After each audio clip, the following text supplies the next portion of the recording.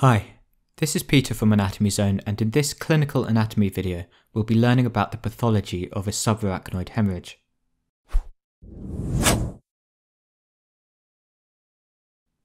Let's take a coronal section of the brain and zoom in to take a closer look at the meninges. The brain is encased by three membranes known as meninges. The tough outer layer is called the Dura mater, the second layer is the arachnoid mater, and the innermost layer, which adheres to the brain surface and follows its gyri and sulci, is the pia mater. Understanding the anatomy of the arachnoid mater is key to understanding the mechanisms and pathology of subarachnoid hemorrhage.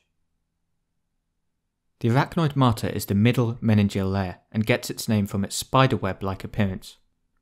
Here you can see that there are thin filaments known as arachnoid trabeculations which traverse the subarachnoid space and blend with the pia mater. The arachnoid layer is a thin, transparent membrane which serves to cushion the central nervous system. Unlike the innermost layer, the pia mater, it doesn't follow the gyral and sulcal contours of the brain and provides a loose-fitting covering. Between the arachnoid mater and the pia mater is the subarachnoid space. This is a normal anatomical space that is filled with cerebrospinal fluid and also contains cerebral vasculature. Damage to one of these vessels can therefore fill the subarachnoid space with blood, and this is what a subarachnoid hemorrhage is.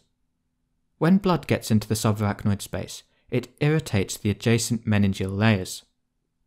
This irritation gives rise to the classical triad of symptoms of meningism, which includes neck stiffness, photophobia, and headache.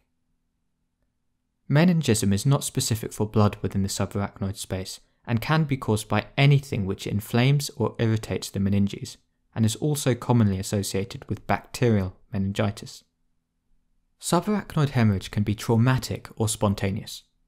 Most cases of subarachnoid hemorrhage are due to trauma, but of the spontaneous or non-traumatic causes, by far the most common cause is rupture of an intracranial berry aneurysm. These make up approximately 85% of the cases of spontaneous subarachnoid hemorrhage. An aneurysm is a dilatation or bulging of the wall of a blood vessel. This pathological dilatation weakens the vessel wall and it can rupture, leaking blood into the subarachnoid space. I've just switched to a model demonstrating the major intracranial arteries. If I rotate to an inferior view, you can see the circle of Willis and its main branches. A berry aneurysm is a saccular aneurysm which most frequently occurs at the junctions between the major intracranial arteries at branching points from the circle of Willis. Here you can see an aneurysm which is formed at the junction of the anterior cerebral artery and the anterior communicating artery. Like this aneurysm that we see here, the majority of berry aneurysms are located in the anterior circulation, which arises from the carotid system, with a minority found in the posterior circulation, which arises from the vertebrobasilar system. Rupture of an aneurysm is a potentially catastrophic and fatal event. A ruptured aneurysm can be treated endovascularly by interventional radiologists who may use coils or stents to secure the aneurysm, or by neurosurgeons who can stop the bleeding by clipping the neck of the aneurysm. The second most common cause of spontaneous subarachnoid hemorrhage, which is worth knowing about, is perimesencephalic hemorrhage. As the name suggests, this is blood within the subarachnoid cisterns around the midbrain. In this type of subarachnoid hemorrhage, no cerebral aneurysm is identified and the cause of bleeding is thought to be venous in origin.